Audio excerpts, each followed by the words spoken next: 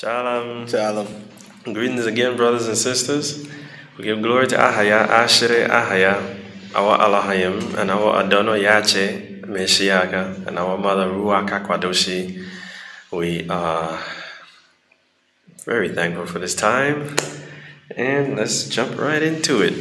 We're going to be discussing what the baptism of the Holy Spirit and fire is that Yache brings. Let's start at John chapter 3, verse 5 through 8. John chapter 3, verse 5. Yache answered, Verily, verily, I say unto thee, except a man be born of water and of the Spirit, he cannot enter into the kingdom of Elohim. That which is born of the flesh is flesh, and that which is born of the Spirit is spirit. Marvel not that I said unto thee, Ye must be born again. The wind bloweth where it listeneth, and thou hearest the sound thereof, but canst not tell whence it cometh, and whither it goeth. So is every one that is born of the Spirit. Some people, you're not going to be able to tell they've changed until you actually see what Elohim has done in them. Not everyone can see the change that happens within, the purging that one has to go through. So, John did baptism of water unto repentance. Yet Yache also brings the baptism of the Holy Spirit and fire, which is adversity through the Spirit. Let's look at Matthew chapter 3. Matthew chapter 3, verse 1. In those days came Yache the Baptist preaching in the wilderness of Judea, and saying, Repent ye, for the kingdom of heaven is at hand. For this is he that was spoken of by the prophet Isaiah, saying, The voice of one crying in the wilderness, Prepare ye the way of Adonai, make his path straight. Then went out to him Yerusalem, and all Judea, and all the region round about Jordan. I indeed baptize you with water unto repentance. But he that cometh after me is mightier than I, whose shoes I am not worthy to bear.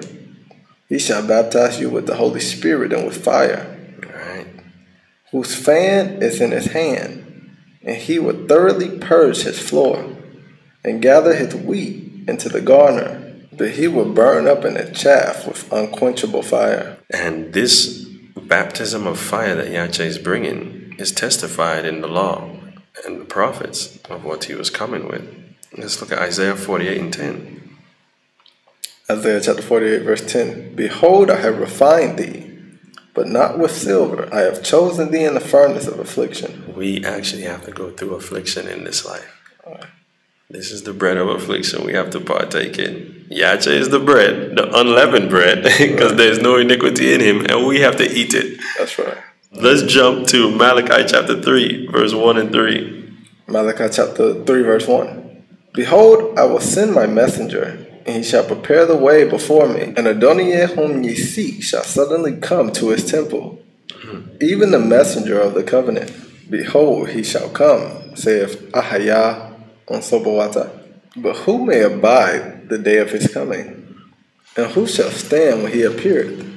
For he is like a refiner's fire, and like fuller's soap. And that's through the law. Because Deuteronomy chapter 33, I think it's verse 2 and 3, talks about how he gave us a heritage, a fiery law. We're being purged by the commandments. And he shall sit as a refiner and purify of silver. And he shall purify the sons of Loaye, and purge them as gold and silver, that they may offer unto Ahaya an offering in righteousness. And there, as we talked about, he's purging the nation. He's purging the sons of Loaye, because the priest's lips should speak truth. The law of the covenant is supposed to be in his mouth, according to Malachi chapter 2. So he's purging the sons of Loaye, so they shall offer an offering of righteousness. They were the ones that were supposed to teach. So they have to be purged to make sure the rest of the tribes can understand the truth. We have more edification on this baptism. The Holy Spirit comes through discipline. And we can read about that in Wisdom of Solomon chapter 6, verse 12 to 20. Wisdom of Solomon chapter 6, verse 12. Wisdom is glorious and never fadeth away. Yea, she is easily seen of them that love her, and found of such as seek her. She preventeth them that desire her, and maketh herself first known unto them. Whoso seeketh her early shall have no great travail, for he shall find her sitting at his doors. To think therefore upon her is perfection of wisdom, and whoso watcheth for her shall quickly be without care.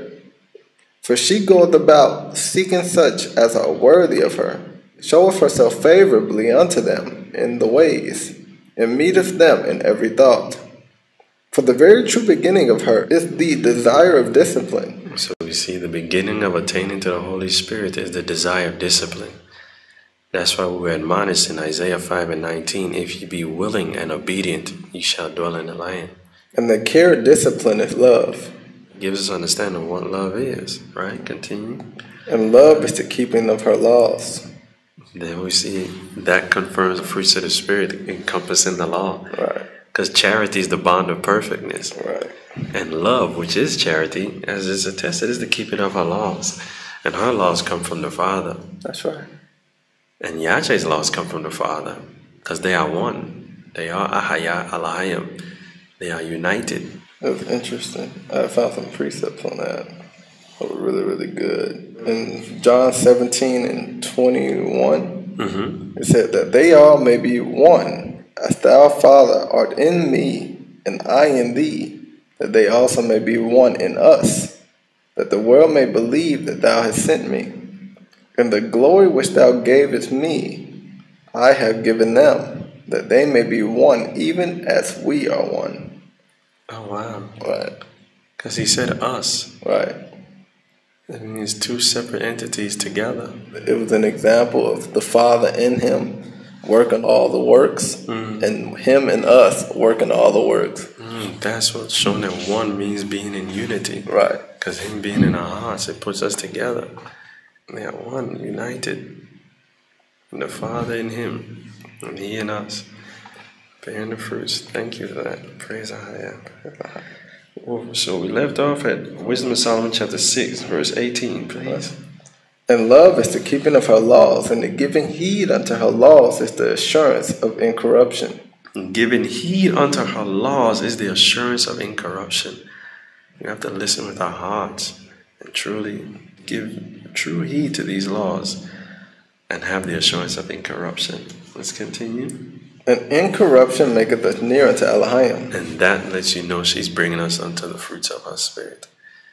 Because Peter talked about how add to your faith, with all diligence, add to your faith virtue. Right. And to your virtue, knowledge. And to knowledge, temperance. Then patience. And then when you get patience, you get to holiness. Now you're getting closer to Elohim. Right. And holiness, brotherly kindness. And then with brotherly kindness, the end goal, if I might not have said it exactly in order, but the end goal is charity. Right. And Elohim is love. So you can see how taking heed to her laws brings us near unto Elohim, because that's how he is. The fruits of the Spirit come from him. He was before anything was. Ahaya was from forever. So his fruits that the Holy Spirit has, that Yache has, the 12 holy virgins, they all exemplifying the Father. All right. So we have to attain unto these things so we can get near to him too and bear his image as well, which is his son, Yache. And it's interesting, you said everybody contains the Father. You can see that all of them got a little piece of him, but Yache got the fullness of the Spirit. So you can see how you got the daughter of charity, this is long suffering, and they got a piece, but Yache got the fullness of the Elohim bodily. That's right. That what was said in Colossians chapter 1. And it gives understanding of what it meant. He had all the fruits. He even had the Holy Spirit without measure. Right. He's the firstborn, only begotten, the Prince of Peace. And incorruption maketh us near unto Elohim. Therefore the desire of wisdom bringeth to a kingdom. So those of you who desire wisdom, come eat of her fruits. Come eat of her fruits. She said it herself in the book of Ecclesiasticus chapter 24, verse 18 to 19. In Sirach chapter 24, verse 18, she said, I am the mother of fair love and fair and knowledge and holy hope. I therefore, being eternal, am given to all my children which are named of him. Come unto me, all ye that be desirous of me, and fill yourselves with my fruits. The fruits of the Spirit, we can attain unto her through the desire of discipline. And that discipline in her comes with affliction. Let's look at Ecclesiasticus, which is also the book of Sirach, chapter 2, verse 1 to 5, please. Sirach chapter 2, verse 1. My son, if thou come to serve Adonai, prepare thy soul for temptation. Set thy heart aright and constantly endure, and make not haste in time of trouble. Cleave unto him, and depart not away, that thou mayest be increased at thy last end. Whatsoever is brought upon thee, take cheerfully, and be patient when thou art changed to a low estate. For gold is tried in the fire, and acceptable men in the furnace of adversity. We know what's coming. He's told us what's coming, so we can't be surprised. Therefore, we just have to be patient. He already showed it. His word is going to be fulfilled. We're going to be tried. Let's look at this adversity that we're going to be going through within. Ecclesiasticus chapter 4, verse 17 to 20. So 4 and 17. For at the first she will walk with him by crooked ways, and bring fear and dread upon him, and torment him with her disciplines, until she may trust his soul, and try him by her laws. And it's amazing that it said, for at the first she will walk with him by crooked ways. We're going to be tried because the straight path is the law. Right. So we're going to be put in situations where we have to be tempted. Are we going to keep the law or not? Right. And in situations where are we going to keep the fruits or not? Are we going to get angry, offended, try to justify ourselves, walk in pride, get lifted up, and things of that nature? We're going to be tried in those to see what we will do. And she'll bring fear and dread upon us, tormenting us with her discipline, which is what? Her love. That's right. Because she wants to see us make it. She wants us to partake in the holiness of the Father. The Father chasing us as the Son whom He loved in Hebrews 12. And here the Mother's chastening us as well. Righteous parents. Right. Because Elohim, He has no pleasure in the death of him that dieth. They want to see us make it. And that's very encouraging to know that they want us to attain unto them. Right. And that love that she's given us it only hurts. It seems grievous because we're not used to it. But the more we grow in it and get used to their rod of correction and their path, it becomes easy and very joyous as we're just realizing, seeing more and more what we're going towards. It's like, this is great. The fruits of the Spirit are mighty. You even start seeing it, how it works when you're in the situations. Right.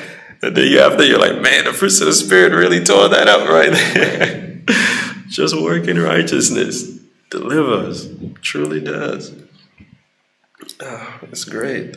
Let's continue then. And she does, and as it says, she does it that she may trust his soul. Then she will return the straight way unto him, and comfort him and show him her secrets. So it was just to make sure we were worthy. Right. That lets you know the Holy Spirit, the Mother, has something in store for us that she wants to give us. But she's just trying us to make sure when she brings it out, we're ready for it. Right. We're where she needs us to be, that she knows when we receive it, we will cherish it. Because if you just give somebody something without them working for it, they don't appreciate it. Not at all. But when you go through the furnace of affliction, and then she gives you that reward, that gift of the Spirit, you cherish it and you hold on to it with all your soul. You make sure you keep the commandments and bear the fruits.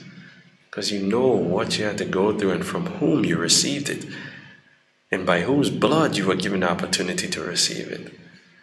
And by whose mercy the Son and the Mother was sent that you may receive it. This is a wonderful gospel. Continue. But if he go wrong, she will forsake him and turn him over to his own ruin.